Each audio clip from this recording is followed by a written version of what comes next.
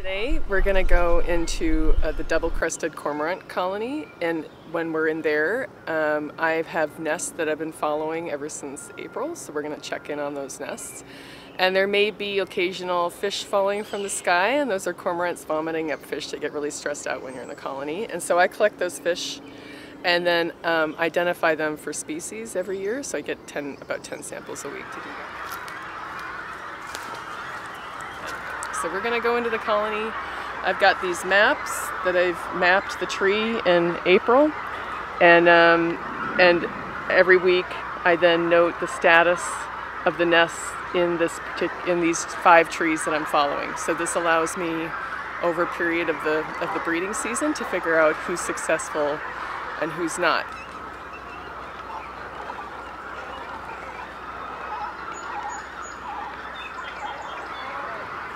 Cormorants are really good parents in that it takes 2 individuals, two adults to rear chicks, and these chicks, when they get adult size, they're demanding. They want to eat. They need to grow so they can fly away from this nest. But in most days that I'm out here, there's always an adult associated that's at that nest watching over these chicks. So on days when it's hot out, that adult might go to the water and bring back water. The chicks have a specific call that they give to the adults that they want water.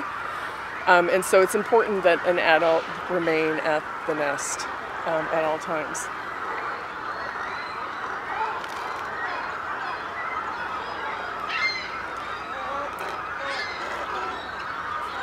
A natural process that undergoes when double-crested cormorants start nesting in trees is they end up killing the trees over a period of about 5 years. And that's through a variety of processes. They acidify the soil, they poop on the leaves, which reduces photosynthesis. And so it's this combination of factors that ends up killing the trees. And so, but they're still continually nesting in them. So the nests that I was following this year, I lost quite a few because limbs falling, such as this limb right here. So this can happen during any time during the nesting season, and this is why I'm wearing a hard hat, because a bird can just land on a tree limb of a dead tree and that limb can fall. And so if a limb goes out with active nests, then you end up with a lot of dead and dying chicks on the ground. And at that point, I believe that the adults won't take care of the chicks. But often they get injured when they come down, and they will end up dying of their injuries. This is a very typical water bird colony. There's a lot of death, along with a lot of new life in this area. These live birds end up being food for coyotes and raccoons, possums, maybe even skunks that are down here. This is a peninsula. It's very unusual for colonial water birds to be nesting in areas where there are mammals. But in this case, these are a good source of food for those types of animals.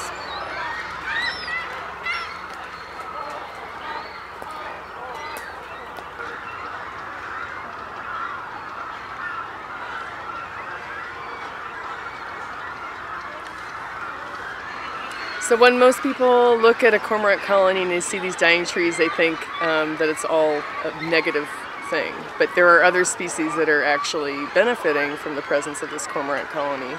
And that's primarily ring-billed gulls, and the other one is black-crowned night herons. And on the ground, they have more interactions with gulls. And then in the trees, sometimes cormorants and black-crowned night herons argue over a nest. And usually the cormorant wins because it's bigger. But the black-crowned night herons benefit by nesting from next to a cormorant colony, and that they're in here feeding off of the fish that the cormorants are losing and feeding that to their chicks. And then I've also got an image this year of a black-crowned night heron eating a small cormorant chick.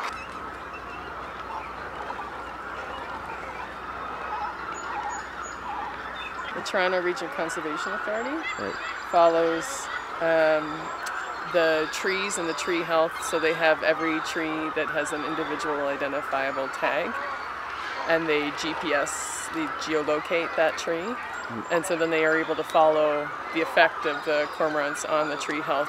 I think the role that this colony plays for an urban setting is it allows people to see ecology in action.